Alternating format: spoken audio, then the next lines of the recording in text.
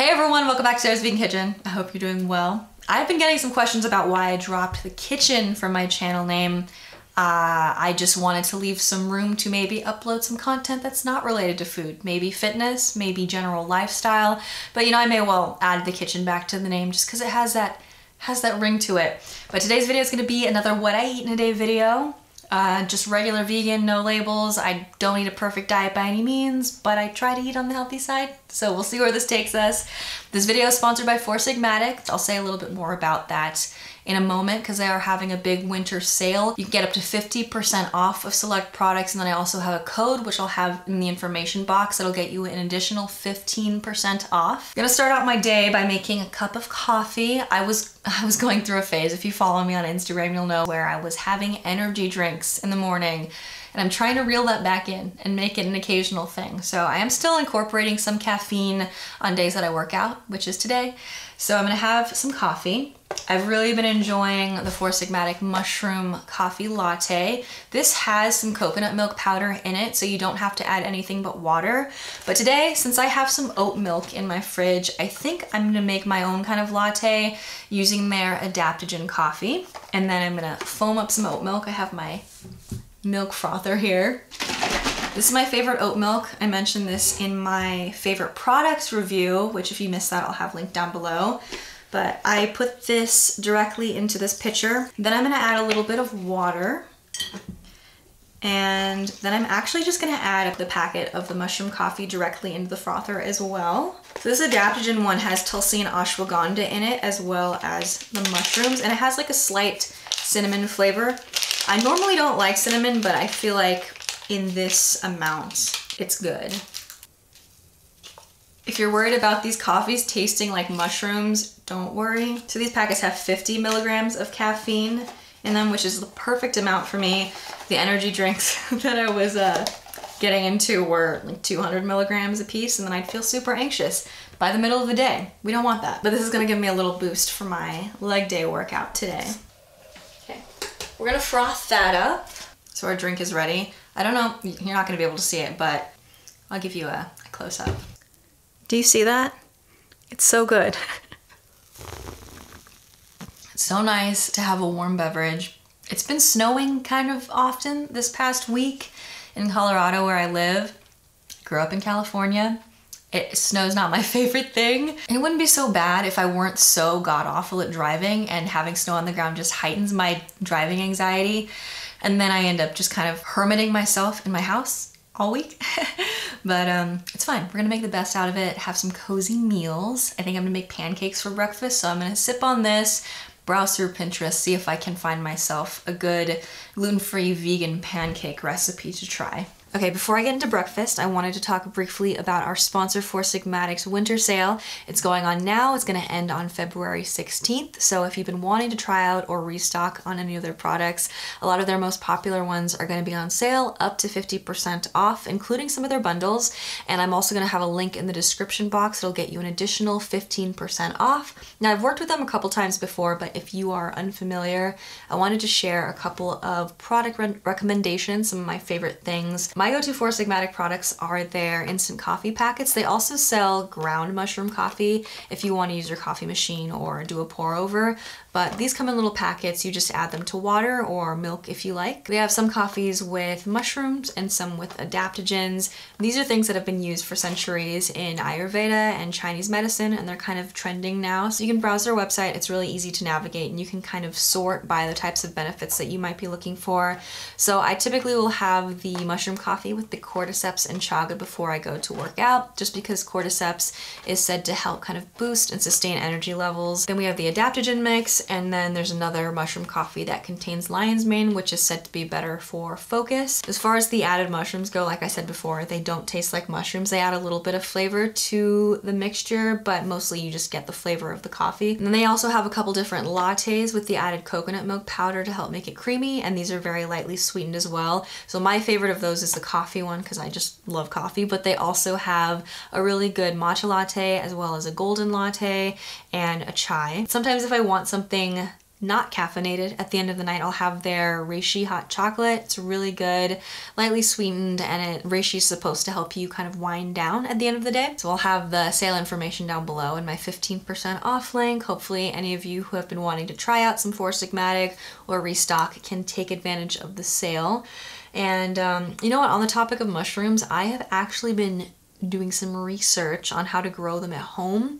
I ordered a couple of spore syringes. I don't know, I thought it'd be a fun project. I've been seeing a lot of innovative ways to cook with these mushrooms, especially lion's mane. Like I saw a lion's mane po' boy and it seems really tasty. So if I have any success, I'll share it with you. Maybe I'll show you my little setup in a future video, but I don't know. I'm not 100% confident that it'll work out. I have killed almost everything I've tried to grow. All of my houseplants, all of my gardening attempts. Actually, I did get a couple of zucchinis and some cucumbers, a couple of peppers.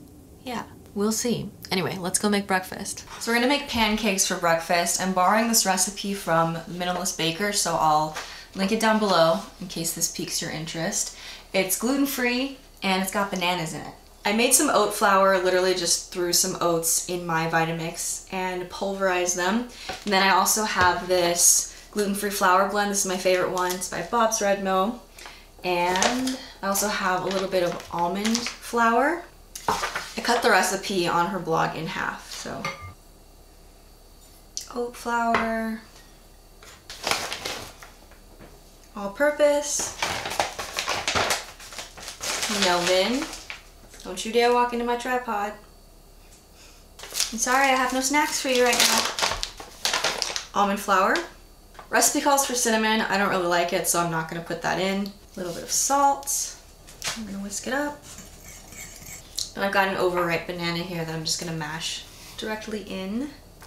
Recipe calls for coconut oil, melted, but I'm just gonna use a little bit of grapeseed oil because that's what I have. And then a little bit of liquid sweetener. I'm using agave. And then we're adding some milk. I'm using this unsweetened vanilla macadamia milk because I don't really like it for other purposes. So I'm just trying to use it up. There's exactly a cup left. Oh, totally forgot to add baking powder. That's important. Quite a hefty amount of baking powder actually. That should be everything for the base. I'm out of vanilla extract. I keep forgetting to buy it. I use it all for Christmas baking. I'm gonna get this pan preheating. I'm gonna add in some chopped walnuts and probably a few chocolate chips. I think I'm gonna stir the walnuts into the batter, but then I'm gonna sprinkle the chocolate chips on top after I've scooped the batter out onto the skillet.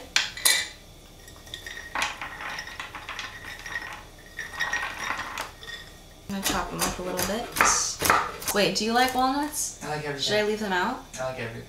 Okay. Good boy.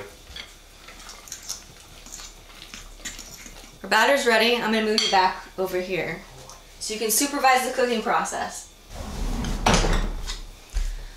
So I've got this on like medium, slightly above medium heat.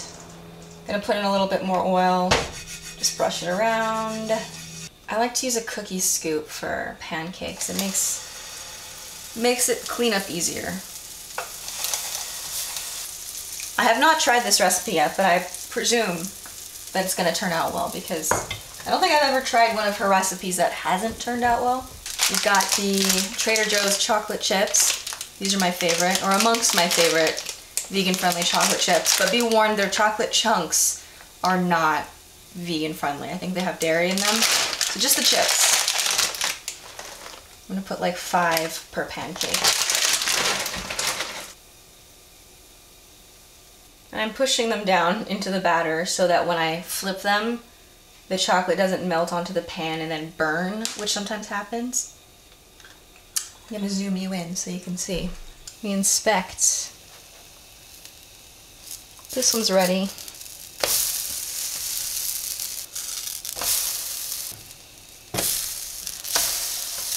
Nice. Did you eat one of the burnt ones? I did, yeah. Does it taste burnt? No. They're really good. Good. Not super sweet. I tend to think that all pancakes and waffles require butter. So I'm gonna add a little bit. This is the, oh, this is cream cheese. Incorrect! They come in the same size package, that's why. This is the plant-based buttery spread by Simple Truth Organic. It's pretty good. So on their own, they're not super sweet. All the sweetness comes from the bananas and then just a little bit of whatever liquid sweetener you used. And chocolate chips. And chocolate chips, but I didn't put that many. So I am gonna add a little bit of maple syrup to enhance my experience. Can you try it like this too? The combination of maple syrup and butter. Hello. This is the first time you've been on the channel since you cut your hair. Sometimes I kind of just miss Aunt Jemima syrup or log cabin syrup, you know what I mean? I don't remember really using that. That's all I used.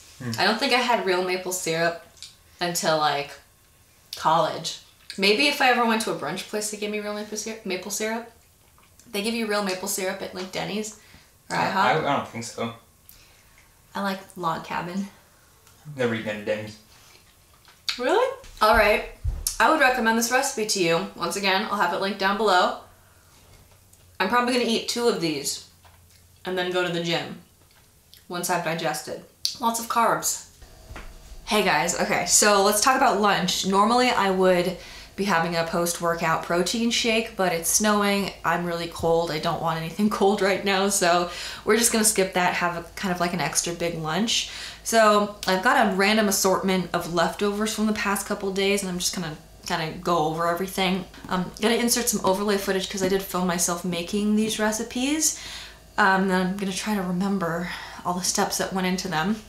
So first here we have some Kung Pao chicken. Doesn't look super glamorous. I feel like leftovers, my leftovers at least, rarely do. But for this I use the Morningstar chicken strips, the lightly seasoned ones. I think those are now my favorite vegan chicken, like plain chicken substitute.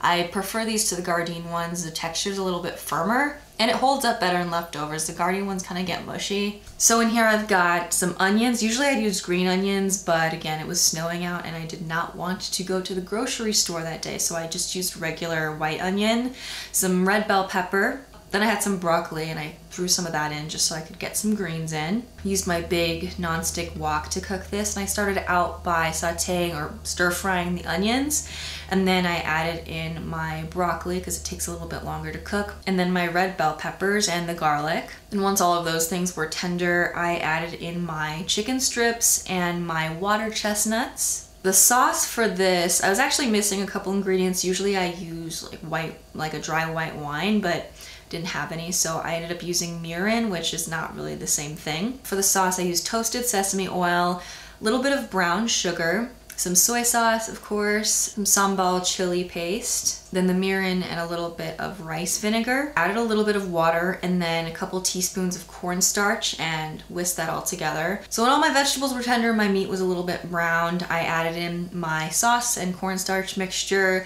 and then just kept stirring until it had thickened up. Then I ended up eating this the other day with rice, so I have some leftover jasmine rice. I love water chestnuts.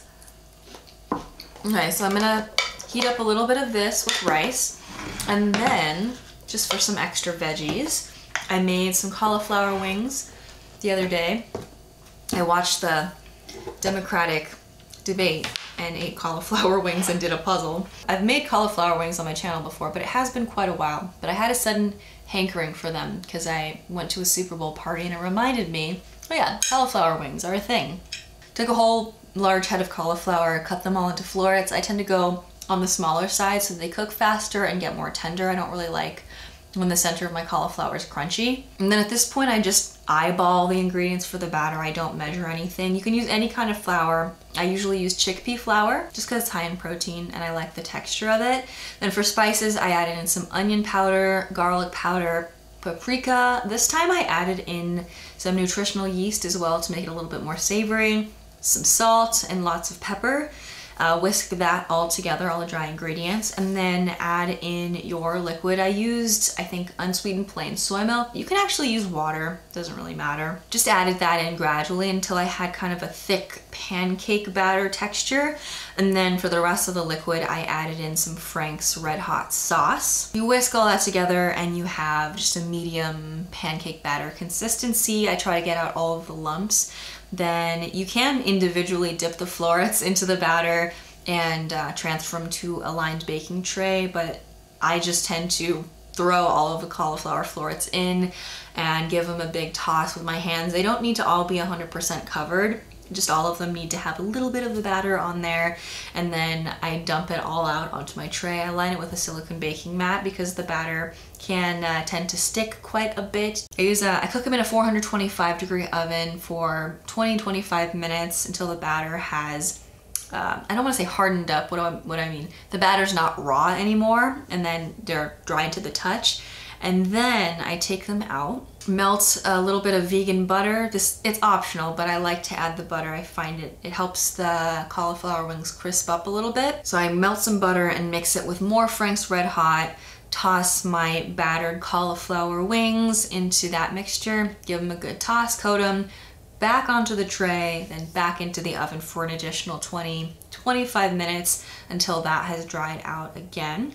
And then in the meantime, I decided to throw together a quick cashew ranch. It didn't end up being a ranch exactly because I realized I was missing some of the ingredients, but I happen to have some soaked raw cashews in my fridge because I had soaked a bunch of cashews to make some dips for my Super Bowl recipes, which I filmed, but then I didn't end up having enough time to edit them to upload before the Super Bowl. So next year I'll be more on top of that.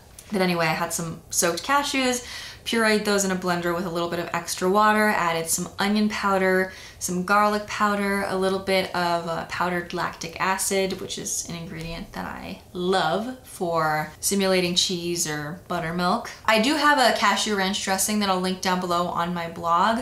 I usually add some either fresh or dried chives to that. I realized I was out of freeze-dried chives, so I ended up just using some basil and parsley. So not quite the same as ranch dressing, but it was still good with the wings. Lots of salt and pepper in that, so I have some leftover dressing here to dip my wings in. If I wanted to do it right, I would probably crisp these up in my air fryer, but I'm feeling a little lazy for that. So I'm probably just gonna throw all my leftovers onto one plate and microwave them. They're actually not bad cold either. So that's gonna be my hodgepodge of leftovers lunch. I'm gonna check back in with you for dinner. I'm gonna be making a big batch of like Cajun spiced beans and some seasoned rice. So that should be tasty. I will see you then. Hey, mister. Do you love the snow? What are you doing? I'm gonna get you. You don't care? Okay, for our spiced beans, we've got half of a white onion that I chopped, lots of garlic, couple stalks of celery. I've got a pretty big green bell pepper that I diced up. Then I'm gonna be browning separately some hot Italian Beyond sausage. I think I'm just gonna use the entire package. I'm gonna chop it up like this. So I'm gonna saute all the veggies first till they're a little bit tender, and then over here, earlier today, we already made a pound dry of red kidney beans that we're gonna be using. If you use the Instant Pot, you don't have to soak them. I just used the bean/chili function and put enough water to cover them. I think I actually overcooked them. They're very soft, a little softer than I'd like, but I'm sure they'll still be fine. Okay, so here we've got, I just put all of the vegetables in at the same time, and I'm going to saute them until they're tender, at which point I'm gonna add in my beans and my spices. Then over here, separately, I am browning off my Italian sausage. I like to do it separately instead of just cooking it all together, just so I can blot off a little bit of this excess oil. There's quite a bit, as you can see. I'm also making some rice. I've got the other half of that white onion diced up with some garlic. I think this is just jasmine rice. I'm not sure, some sort of long grain rice. I've got chicken bouillon cubes that I'm gonna throw in, little bit of the Country Crock vegan butter. That's gonna be a really nice savory rice to serve with the beans. We're adding in our beans. Let's see, how many should we add? Probably like all of it, I guess. It's occurring to me that I should have saved a little bit of bean cooking liquid, but that's fine. I'll add a little bit of bean juice, if you will. I'll add a little bit of water, perhaps. Or maybe some vegan chicken broth. Now I've got a pre-blended salt-free Cajun Creole seasoning. This has paprika, onion, garlic, black pepper, some lemon, some chili pepper, allspice, thyme, cloves, mace, red pepper, and bay leaf. So lots of things. If you have all those, you can just blend your own individually, but I'm just gonna use this. Couple teaspoons in there. A little bit of salt. There's already black pepper in the seasoning blend, so we'll skip that. Add in a little bit of water. So I'm gonna go ahead and cover these, let it stew. On the back here I have my onions and garlic going, and I'm gonna add in my rice and my vegan chicken bouillon cube. We're gonna do a cup of rice, 1 bouillon cube, and my water. And you cook this just like regular rice. Bring it up to a boil. Make sure your bouillon is dissolved before you cover it, and reduce your heat and steam it. Quick bean update. I ended up adding a little bit of extra water. I added 1 of those chicken style vegan bouillon cubes, and then I added a little bit extra onion powder and garlic powder just to make it more savory, because I felt like the Cajun seasoning blend that I used was a little light on those. I am glad it seems to be thickening up a little bit. I just had this on low, simmering, covered, while my rice cooks.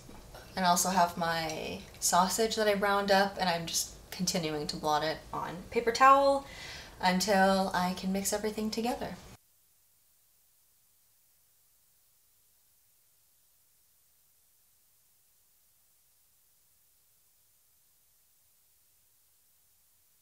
Hey guys, it's the following night. I am currently editing this video, and I wanted to hop back in just to wrap it up. I showed you what I had for dinner, and then for dessert I had intended to make mango coconut sticky rice, but then I ended up feeling kind of lazy, so probably make that tonight for dessert. But I ended up just making a couple of the Simple Truth organic chocolate chip cookies, the plant-based ones. We had a friend over watching a movie with us, so I made 4 instead of our usual just 2 for Eric and myself. That's everything that I ate. I hope that you guys enjoyed. Thank you so much for watching. I want to continue with this more frequent upload schedule and aim for like twice a week.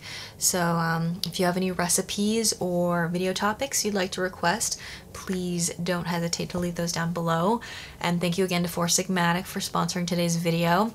Make sure to check the link in the information box below for more information about their winter sale. It's going on through the 16th of February. Again, a lot of their products are up to 50% off, and then you can get an additional 15% off using my link. I hope that you have a fantastic week, and I will see you soon. Bye.